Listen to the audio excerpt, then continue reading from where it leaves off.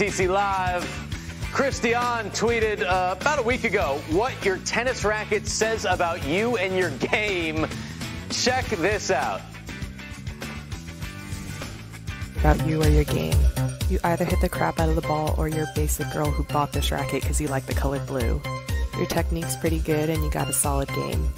You hit with a lot of spin and have the hands of God to go along with it.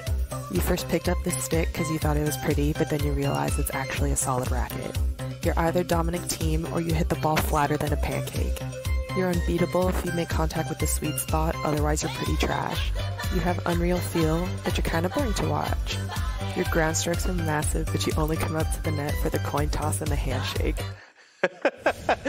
I love all of that, and Kristie joins us for her weekly appearance on TC Live. Kristie, if I'm not mistaken, you used the Babolat Pure Strike, correct? Yes, that's correct. And just confirm, you're not Dominic Thiem. No, therefore I do hit the ball flatter than a pancake. Tracy, were any of your rackets part of Kristie's demo there?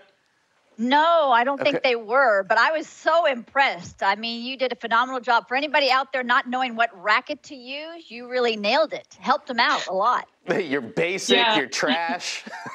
I had a lot of players reach out to me and say, wow, this is really accurate. So I think I'm pretty happy with the results there. That's awesome. Kristie, obviously we had the news yesterday about Wimbledon being canceled for 2020. What was your reaction when you found out? Yeah, obviously I was devastated. I got to play my first Wimbledon main draw last year, so I was very excited to come back. But overall, the feeling on tour is sadness. It's not only a slam, but it's also Wimbledon. It's the big tournament that everyone wants to play, and I know fans, players, everyone involved is quite moved, quite sad about it. And Kristie, you're part of the WTA Players Council, and I was wondering what your responsibilities are during this downtime. Have any players called and talked about being concerned that they won't be making a living for, 4 or 5 months possibly? Yeah, we've had a lot of players reach out. I'm in charge of the 100+ ranking group, so I cover a lot of players, and they've come to me with concerns, and obviously we've been trying to tackle as many as possible, going from something like ranking points, how that will work, to the more pressing issue of how players are going to survive through this time. And luckily, I know that the WTA, ATP, ITF, everyone's trying to put their heads together and come up with a solution that will benefit hopefully as many players as possible. And Kristie, as of now, there's no play until July 13th. So that's about 3.5 months. So I've seen some of your social media where you're cleaning the house with the towels, doing some training. But on a serious note, what kind of training are you doing? Are you hitting any tennis balls at all? I'm currently not hitting tennis balls. The local parks and even walls are closed for social distancing purposes. But luckily, I have a bit of a home gym set up, so I'm able to get my workouts. My trainer, she sends me workouts, so I'm able to stay active during this time. Kristie, when it comes to the group of players that you represent, financial security, I'm sure, is a big issue for them. You mentioned the WTA, the ATP, the ITF, talking about solutions. What are some of those potential solutions? Yeah, so obviously during this time, it's that if you're ranked lower than 100,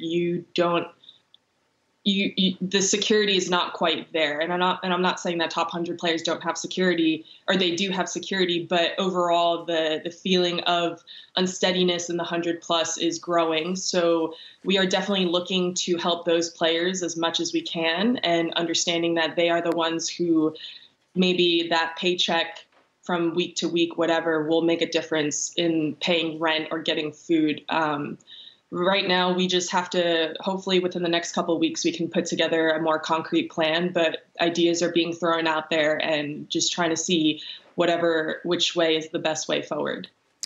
Well, folks like yourself who make funny TikToks, I mean, your social media presence has grown, I think, by the day. Where are you coming up with these things? Are you writing them down at night, then doing them? Are you just doing them haphazardly? Yeah, I spent a lot of time just scrolling and just, getting some inspiration from other people. The video that you saw about the rackets, it's a bit of a trend on TikTok where people will review shoes. This girl did one on wedding dresses. So I thought it'd be kind of fun to do one on tennis rackets, what they say about the tennis player. But yeah, overall, I listened to some audio and I think, how can I relate that to tennis court? And I think they've turned out kind of funny. Yeah, but you do have to have the personality to make it work, Kristie, and you certainly have that, and the creativity and the smarts. I think coming from Stanford, that we know you have that part nailed down. But what do you miss most about tennis? I mean, is it the camaraderie of the tour? Is it traveling? Is it training? Is it the competitive nature of the matches? Yeah, a little bit of everything. For me personally, I definitely miss hanging out with my friends the most.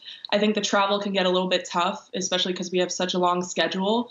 But having those friends on the road, being able to just get dinner together, hang out, it definitely makes the sport really special. And I think, over the past decade, we've seen a growing number of WTA friendships and changing the narrative of maybe what it used to be.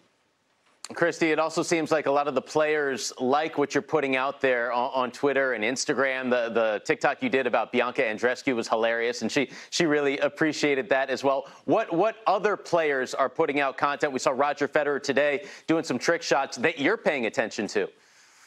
Yeah, I mean, I know Stan has been putting out really funny content. It was his birthday the other day, so he was, doing the multiple stands, having dinner by himself. That was pretty funny. And then on the WTA side, obviously, Vika and Svitolina, they're putting out dances.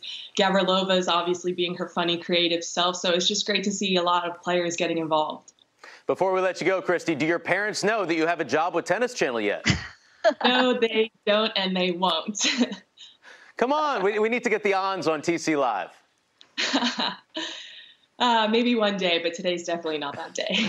All right, Kristie, thanks once again for joining us, and we look forward to seeing you next week. Yeah, thanks for having me, guys. Thanks for entertaining us, Kristie. We love it.